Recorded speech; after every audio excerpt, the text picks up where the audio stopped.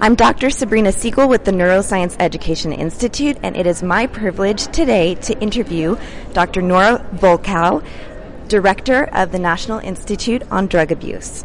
And the first question that I have for you is, what are some of the most common misconceptions that you would say exist in the public as well as by clinicians in terms of opioids addiction? Well, I say that a very common misconception that has contributed to many of the problems that we see is that physicians believe that if a patient has pain, they will not become addicted to their pain medication. And that's actually not correct. And we know that 8% of individuals prescribed opioids properly will become addicted to their medications. And a significantly higher number, 24% to 30%, may misuse those medications. The other very frequent misconception among clinicians is equating physical dependence to addiction. Physical dependence reflects the changes that occur in the body, it's not just in the brain, that result in withdrawal symptoms. And these develop very, very rapidly. So you are giving an opioid to a person and then you interrupt it, that person can go in withdrawal. And many physicians equate that with addiction. Addiction, on the other hand, is much slower to develop, and it actually reflects, it leads to changes in the way that the brain functions in such a way that the person loses the capacity for self-regulation and control and develops a very, very strong urgency and desire for the drug. So which is exactly the two things you don't want: extreme desire for the drug and incapacity to control it. That leads to the escalation of drug consumption and the use of the drug even though you no longer want to do it. So that's what's addiction. It takes much longer to develop that physical dependence, but unfortunately, whereas physical dependence, you recover from it after a few days of withdrawal, of not taking the opioid. In the case of addiction, the changes in the brain last months, sometimes years, and require chronic treatment. What are some of the initial warning signs that a patient may be starting to become addicted to opioid medications?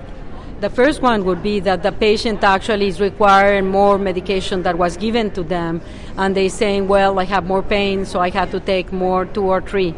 That is probably one of the first clues that the patient is becoming more addicted.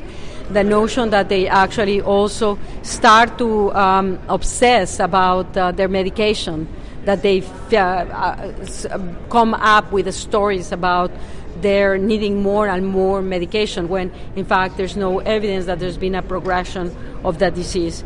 So physicians should always be very alerted when the medication that they gave to their patient did not last as long as they should have, and particularly when this happens more than once.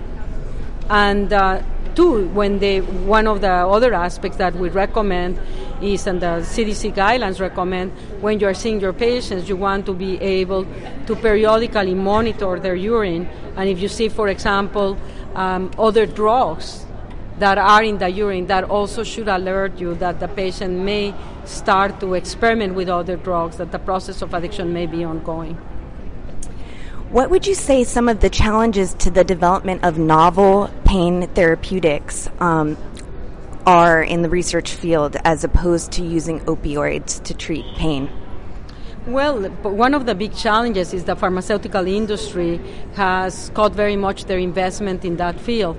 And in general, whereas NIH is the one that funds research that gives you the basic knowledge, we depend on the pharmaceutical industry to take that knowledge and to develop it into products. So because they are no longer, many of them have withdrawn from that development of alternative analgesics, that has made it very difficult to bring these alternative treatments into the clinic. What would you say some of the most effective mitigation strategies would be for against opioid diversion and misuse?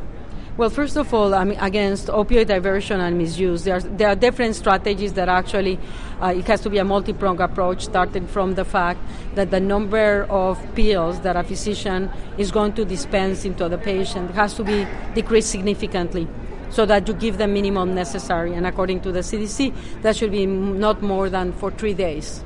So limit it, because if you limit the amount of pill available, there's going to be less diversion. The number two is prescription drug monitoring programs. Actually ask physicians to determine if they're going to prescribe, to check the PDMPs to see if the patient has already been prescribed, if they have been doctor shopping.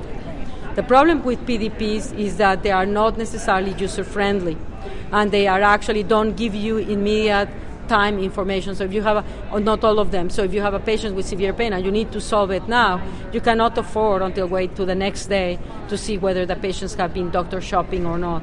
And the other problem is it does not, or not all of the PDMPs convey information across the states. So if a patient has been going from state to state, it doesn't work. All of these are relatively easy to solve, and there's been money invested in the PDMPs to actually upgrade them so that they can give real time information on the prescription of opioids or other drugs like benzodiazepines that put these individuals at risk, as well across states. And two, that makes it easier to access for the electronic records. So you need a different program system to access PDMP. So if you're a physician and you're in the electronic records, you have to get out of it in order to get the PDMP. So there are ways that we could simplify that. What would you say if you have a new patient who you're treating for pain? What would you say are some of the most common risk factors that could be associated with developing opioid addiction that clinicians could watch out for? The first one that they have to watch out is has the person been addicted to other drugs.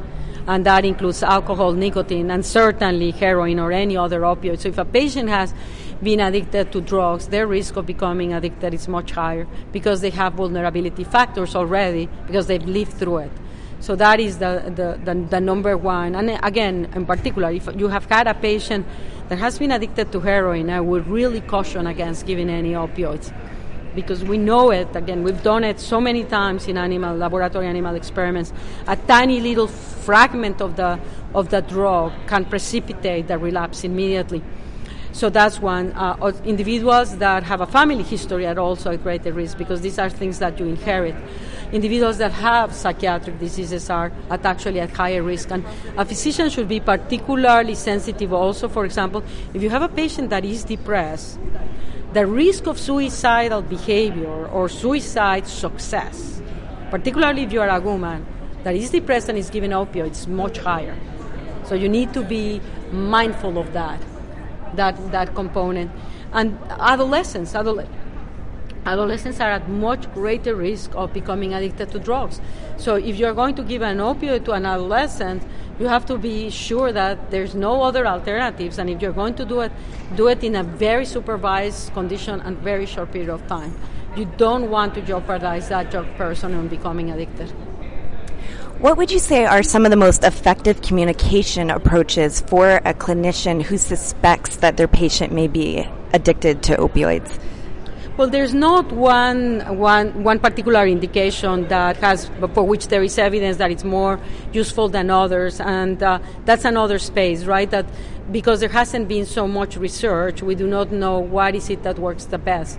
For example, some clinicians propose, and some of the guidelines propose the use of contracts, physician-patient contracts, where if you're going to have a new patient, you actually write a contract where you identify what is it that you expect that patient to do and what are the outcomes that you expect from the medication. And if those outcomes are not met, you sit down with the patient and you reconsider.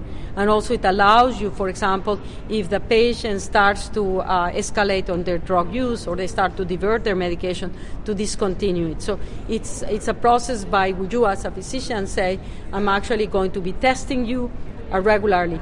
Some have criticized it because they say it makes the patient-physician relationship awkward. It does not create the confidence. But on the other hand, if you are very open and you don't do it in any way punitive, but you just explain why you want this contract, then it does not need to interfere with the relationship of the patient. Okay, this is my last question. Where would you say the research field is in terms of any kind of development for pain-related biomarkers so that we might be able to more effectively manage pain and perhaps avoid the risks associated with opioid treatment? for pain? Well, I think that perhaps the area that has shown the most success as of now is brain imaging technologies, and in particular fMRI, whether it is studies that if you elicit pain, you can generate a signal, and that's the magnitude of that signal in the response of pain can determine it's associated with a severity, but it also predicts if you change it, if you decrease that signal, that person is going to have analgesia. That's very powerful. Another one is you do the scans with fMRI, but at rest. You actually just have the person sitting then in the scanner with eyes open, awake, and then you look at how the brain areas are communicating with one another in that patient under those conditions. And they've shown that the strength of communication of certain areas, particularly areas that are engaged in the processing of pain signals, but also on the processing of interoceptive awareness, the systems that allow you to feel not just pain, whether you're cold, whether you're happy, whether you are hungry, that there is what we call the interoceptive system. And that connectivity of that system with the pain network predicts very much severity of pain in patients and their responses. So those are two areas that I think that are have very promising results in terms of helping you as a clinician manage the patient, but also in terms of development of medications, whether a medication has the signature. So if you give that medication and it doesn't change these pathways that are linked with the pain, then you know that probably it's not going to be effective. So that's almost very, very exciting. We're trying to develop others. Researchers are working with other strategies that are not necessarily just dependent on brain imaging, because brain imaging is relatively expensive. But for example, pupillometry, if you're in pain, your pupil will actually change its dimension.